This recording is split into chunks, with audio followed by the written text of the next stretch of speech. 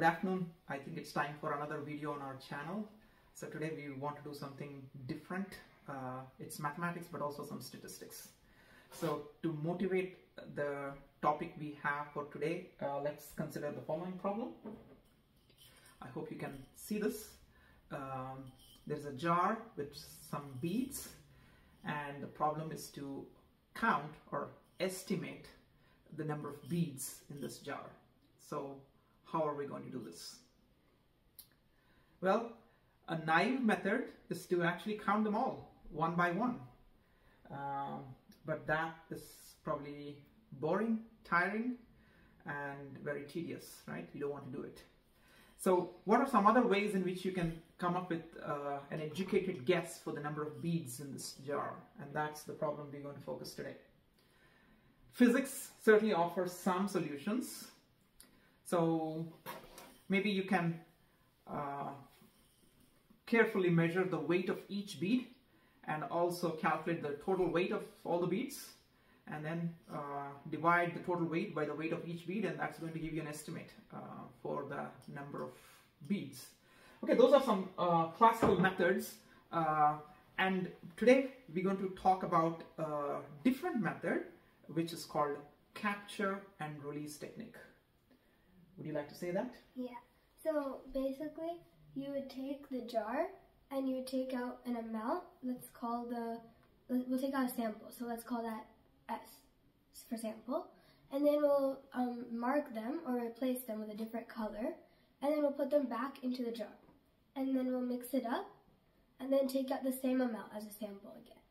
So then in those, we'll see how many have the marking or the replaced bead. We'll see how many are a different color, and then we'll set up a proportion for that. That's right. So the capture and release technique, and the value that we want to estimate is capital N, the total number of beads in the jar. And the idea, as explained by Shloka, is that the proportion of marked beads in the total population, which is all beads in the jar, can be approximated or estimated by the proportion of marked beads in the sample that we draw. So here are the numbers. N is what you want to find, the total number of beads in the jar. And we marked M of them.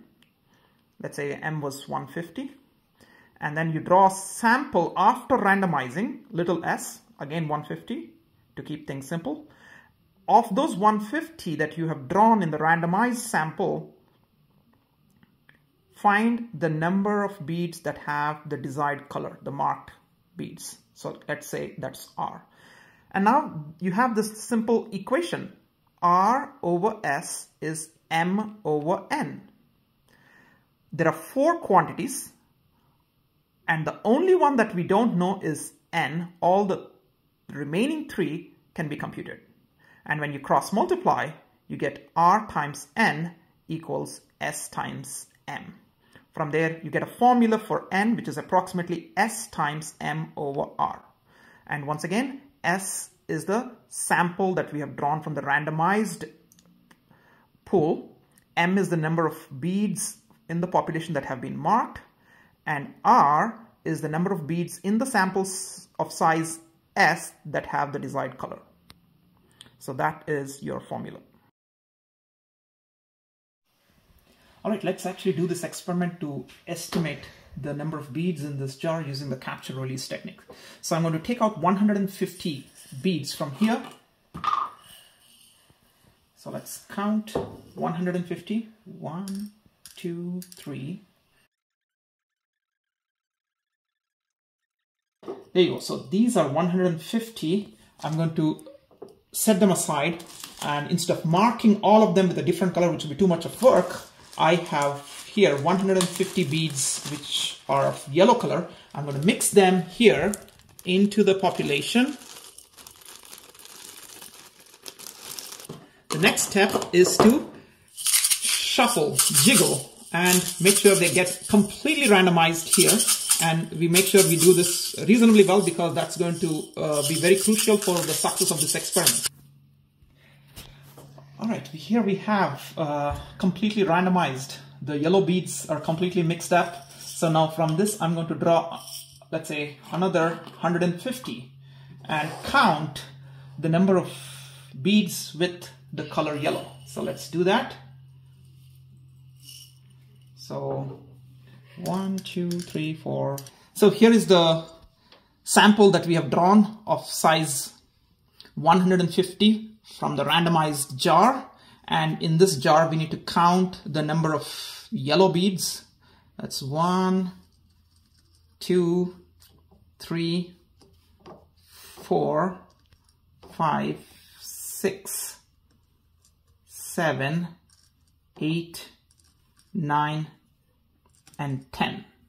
All right, so we got 10 of them. So now let's plug in the numbers here. And we got for M, the number of marked beads, that was 150. And the sample that we have drawn is also 150. And the value of R was 10.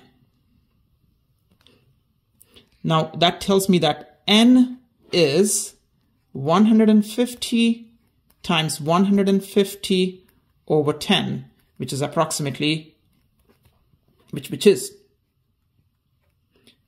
2,250. So that is an estimate for the number of beads in the jar. So here are some applications of the capture and release idea. You might think that because it's just beads, it's just like not used in real life, but it is. Because ecologists have used it to find the population size of an animal species. And they can make an estimate to how many of that animal there is. Right, it could be, for instance, estimating the number of lions in the Kruger National Park or some kind of fish in Lake Michigan of that sort. Yeah.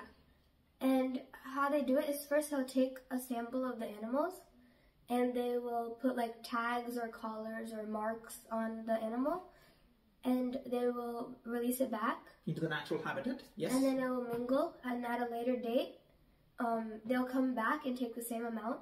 It doesn't have to be same. It could be another random sample of possibly different size. Yeah.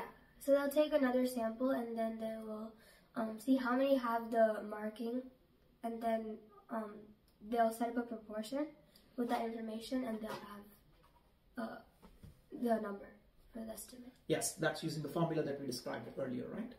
So it's a very interesting idea, like how you can estimate the value that you're looking for by comparing the sample proportion with the population proportion. That's the key idea.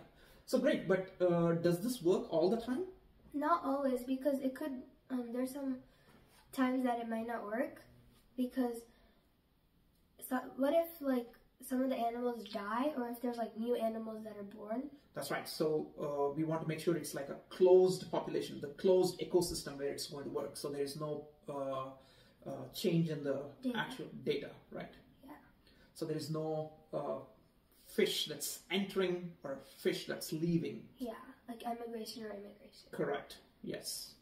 And also we have to make sure that we draw reasonably big sample size. Yeah. Otherwise we might get some incorrect answers. Yeah. Right? It might not be accurate enough. That's right. The larger the sample, the more accurate. The better the approximation. That's correct. So after we finished our capture and release method, we were left with an estimate of 2,250. So but then to check how accurate it was, we used another method called the scooping method, and we first took one scoop and we counted how many were in that scoop, and then found out how many scoops would be in the entire jar. Yeah, and I think the number of beads in each scoop came out to be about 60, and how many scoopfuls? That's 40. Yeah. So that means the total number is approximately 2,400. Yeah. So that means that our capture and release estimate was only off by 150. Correct. So the capture and release method, even though it's not accurate, it's quite effective, because the scooping method is not going to work for estimating the size of lions in African safari or fish in a pond. So I think it's still pretty interesting and elegant technique. And there are other versions of the capture and release method which will give you more accurate answer, but I think this is just the tip of an iceberg. I hope you enjoyed it, and we'll look forward to seeing you in our next video.